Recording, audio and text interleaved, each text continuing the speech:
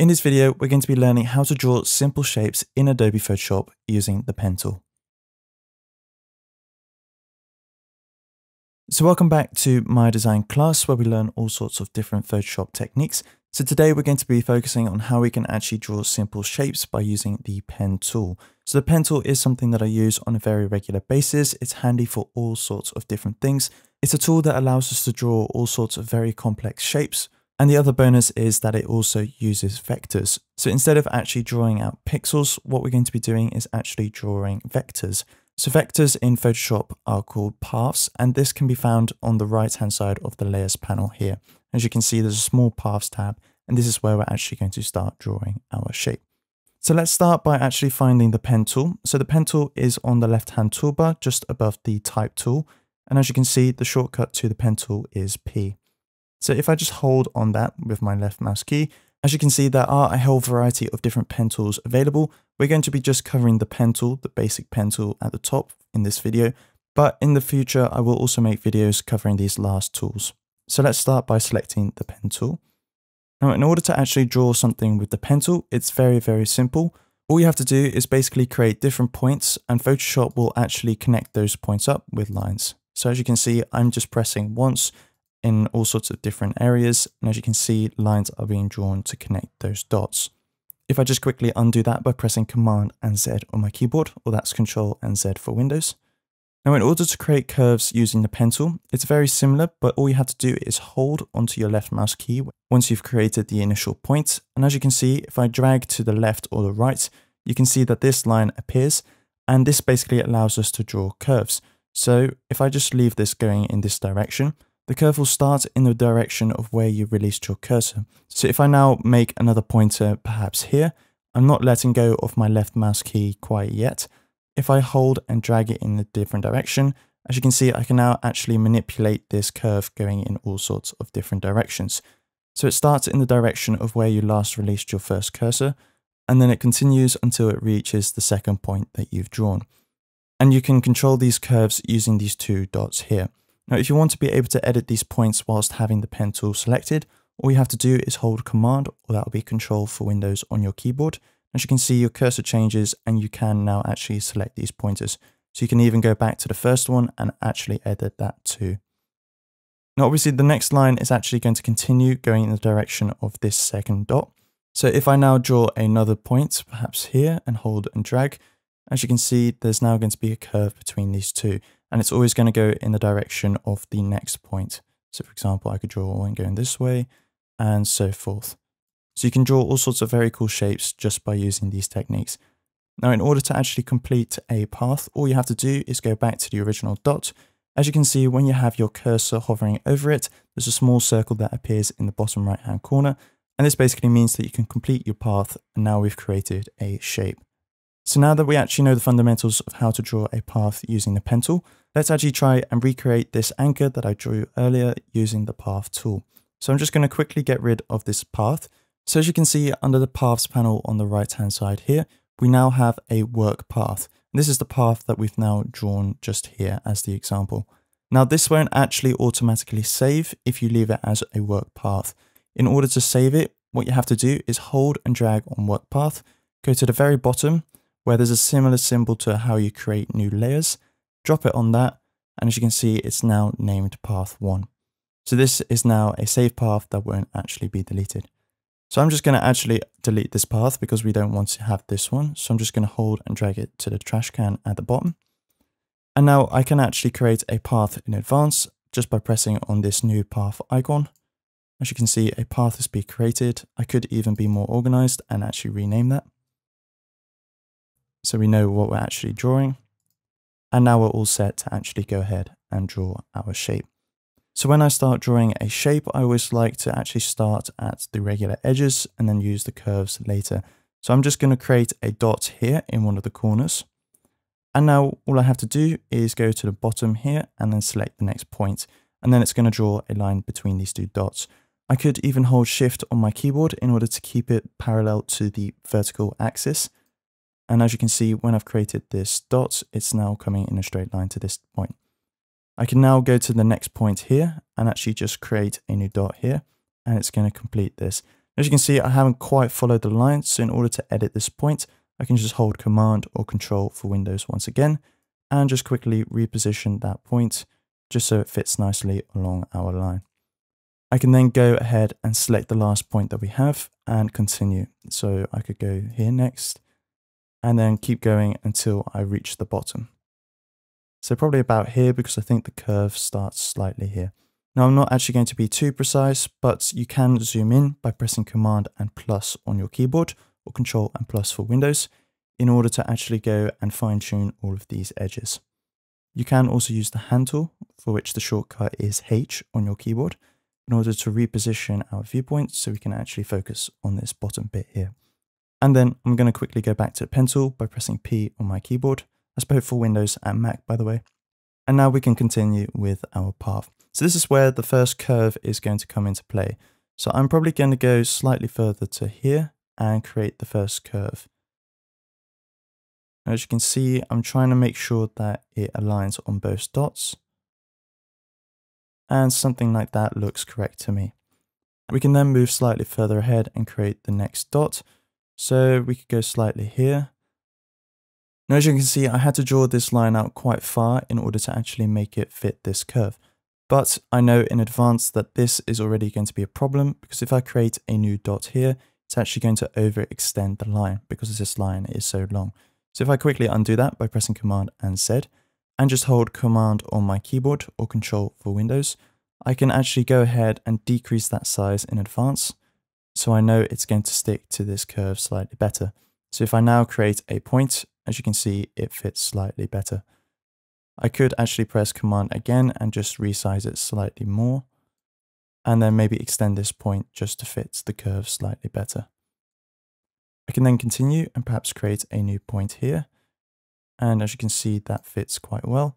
I might actually also just readjust this one here in order to get that curve even better. So as you can see, it is in part just slightly playing around and seeing what works in order to fit your drawing. Obviously, if you haven't got a drawing in Photoshop already, then you can also just freeform this. You don't actually have to be following a template like I am. So I'm just going to quickly select the last dot again. You've always got to make sure you have the last dot selected so that you're actually continuing from that point. So I'm just going to go slightly further up here, maybe create a small curve because this is slightly a curve, and then do the same on this side, and then continue down. And as you can see, once you get quite used to it, you can actually go through all of these stages quite quickly, and it becomes quite an intuitive way of actually drawing shapes in Photoshop. So I can maybe create another one here. As you can see, it doesn't matter how many dots you make as long as you're sticking to the design that you want to create. So you can literally create as many dots as you want. So as you can see here, there's a slight struggle because this line is actually still slightly to the left of the line that I drew. So if I press Command once again, I can actually extend this one slightly further just to make it match a bit better. I might actually also just angle that a bit more. And then I can continue, just making sure I have that selected. And continue so forth.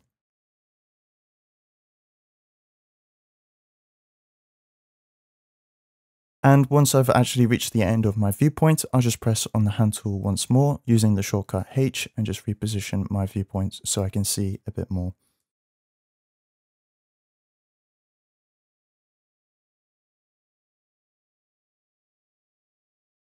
Now, another thing is if you accidentally overextend, so let's say I actually create a dot out here and I actually wanted it to be here, you can obviously reposition the dot, or if you really want to undo it, you can just press backspace or delete on your keyboard. And as you can see, it will also delete that dot and you can just continue from where you started. Now, if at any stage you've actually unselected your path, so for example, if I just go to the paths panel here and just press off our layer, as you can see, we can no longer see the path. So if this is the case, all you have to do is go back to the paths panel. If you can't see the paths panel, by the way, just go to Window and make sure there is a tick next to paths. And then once there's a tick next to it, you should be able to see the paths.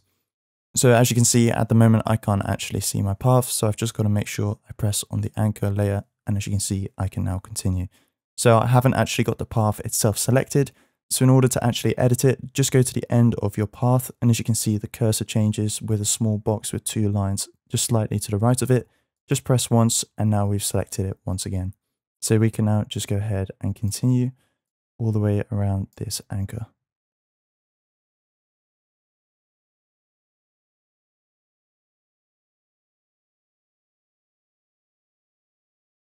So now, as you can see, I've actually reached the end of this bottom section, and we know from before that the top section is slightly more regular. So if I just press Command and minus to zoom out a bit, or if that's Control and minus for Windows, then once again, I don't actually have to create curves. I can just press single dots. So I can hold Shift in order to keep it parallel to the vertical axis once again.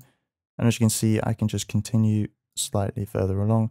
I might actually add this second line at a slight angle like we have here, just to keep it slightly unique. And I'll try and match it up with the bottom here, so maybe slightly further, and then go back up to the top. So now we've got to create another few curves in order to create the top section. So I'll just quickly zoom back in, move the hand tool to reposition our view. And as you can see, I can now go ahead and actually create this. So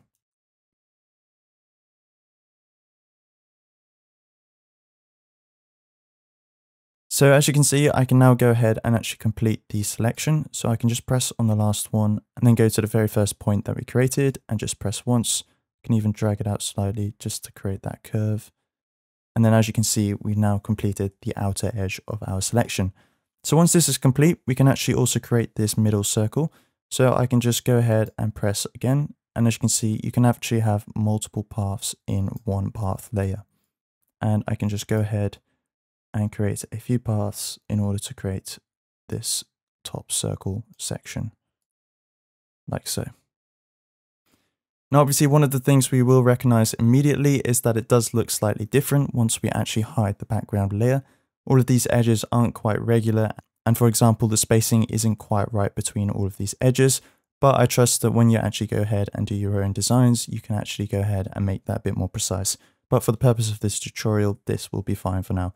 I might just actually readjust these 2 points. So I can actually select multiple points just by holding Shift and Command at the same time, or Control and Shift Windows at the same time. As you can see, I've created a selection of both of these dots, and I can actually just realign it using that, just so it matches the bottom here. Great, so let's go ahead and actually hide the background layer. So in order to do that, if we just go to the Layers panel, and then press on the eye next to the image layer, as you can see, that's now hidden the background. I'll press Command and 0 or Control and 0 for Windows in order to zoom out to see my entire canvas, like so. So as you can see, this is the path that we've been left with. It does look slightly irregular and odd at the top here because they're slightly different in size and everything, but for now, it's fine. We can always go ahead and fine tune that later. So how can we actually go ahead and fill the shape in or create an outline so we can actually use this in our designs? So first of all, let's create a new layer. So with the Layers panel selected, all we have to do is go to this button at the bottom to create a new layer. And once again, we can stay nice and organized. So I'll rename it to Anchor and just press off it to confirm that choice. So next, what we can do is go to the Paths panel here on the right, make sure that the correct path is selected. We can actually go to the top here and you can see there's a few parameters. So you can actually make a selection from your path. So for example, if I press on that, it'll actually go ahead and create this small selection box. I'm happy with all of these choices, press OK. And we now have a selection of our path. As you see, I can get rid of the path just by deselecting that layer. But say we don't want to actually do that. If I just press Command and Z to bring back our path, we can also create a mask. I'll go into masks in a different video, so I'll skip that for now, but it is handy to know that you can do that from here. And the last thing we can do is create a shape.